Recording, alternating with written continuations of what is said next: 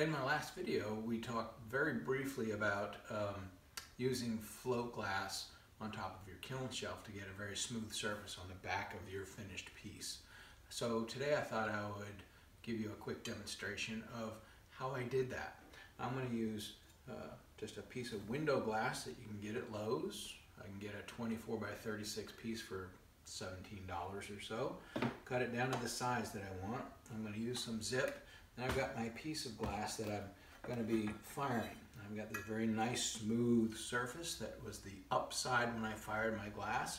I've sandblasted the downside, which has these nice crisp lines, and I'm going to fire polish this on top of a zipped piece of glass to get a very smooth back here. And I've already treated my edges and I've already done all my cold working, so this will be the last step before it gets slumped.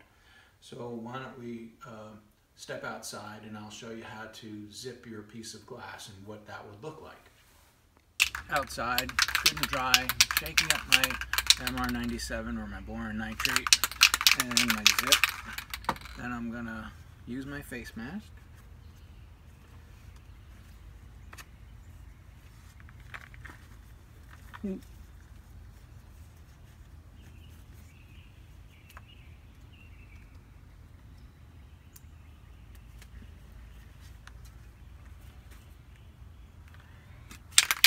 Shaking it real well. I'm just going to apply a good coat.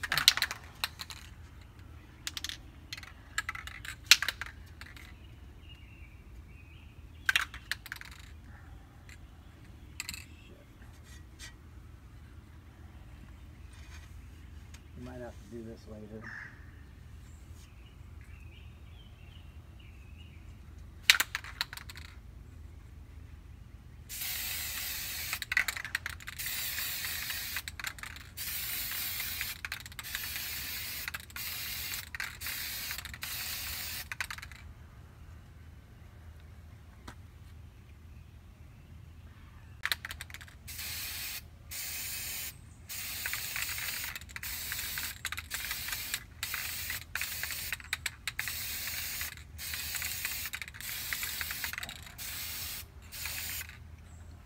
Voila.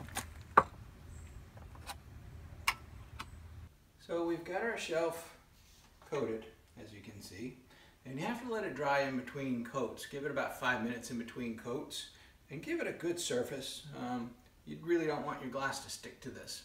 The thing with float glass is that it's harder than art glass.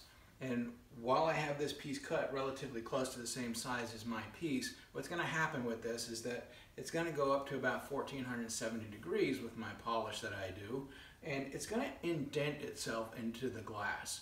So this piece of glass will be able to be used for the same size piece over and over again, or smaller pieces as you go.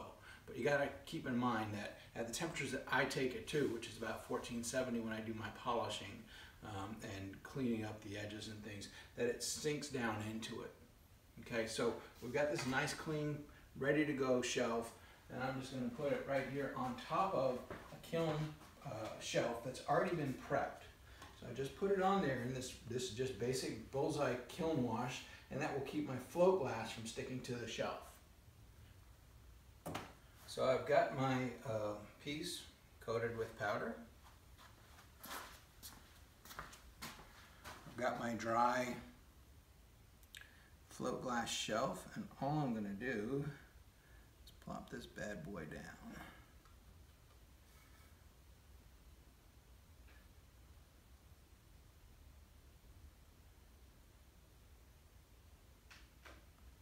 Okay, that's it.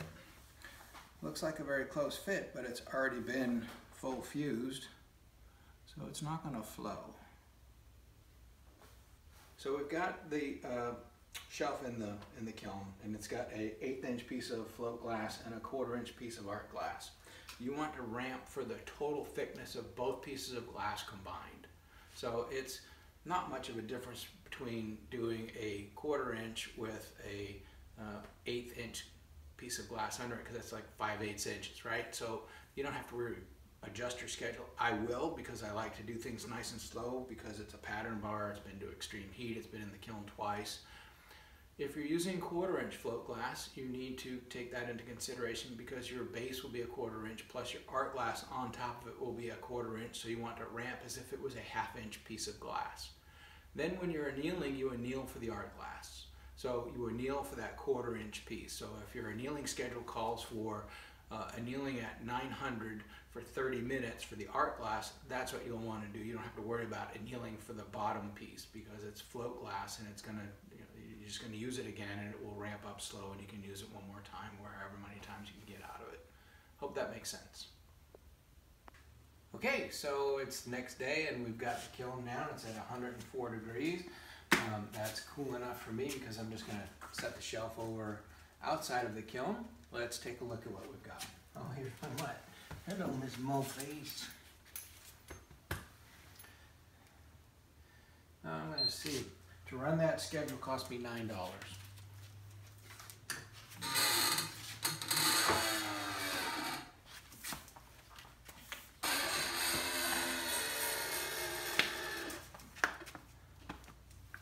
So as you can see, it didn't spread outside because it was already 1/4 inch and it's sitting on my float glass on top of the shelf, which moves, and both pieces move freely. So I'm going to take these out. This is Miss Mo. She is my studio mutt. Doesn't she look pretty in pink? All right, so we got the kiln shelf. I'm going to take it out.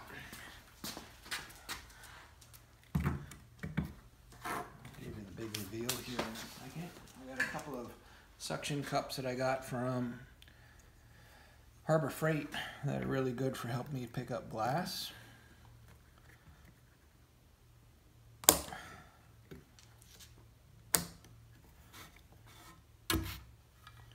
And as you can see, this is so smooth. Yep, it's got a little bit of zip on it, but that's going to come right off when I wash it. There's no texture to it. It is super smooth. And I can reuse this shelf again for anything that is going to be this size or smaller. There's just a very small indentation in here from where the piece was.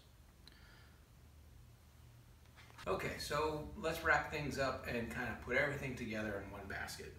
We started with a piece of art glass that we wanted to fire. We had it cold worked and ready to go. It's 1/4 inch.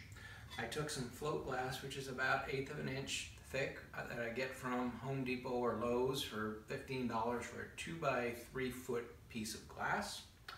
I then coated it with zip, gave it a liberal coating. I put the float glass on top of the prep kiln shelf, and then my art glass went on top of that. And when I ramped this, I ramped it for the total thickness of the float glass plus the piece of art that I was working on.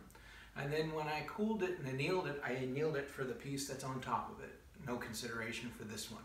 I also, when I was zipping this, I don't care which side is which side is the tin side or not. And the piece that you get is super smooth, and it is the smoothest bottom that you can get without cold working. So I hope this stuff helps. Come back for some more tips when we post some more stuff, and subscribe to our channel.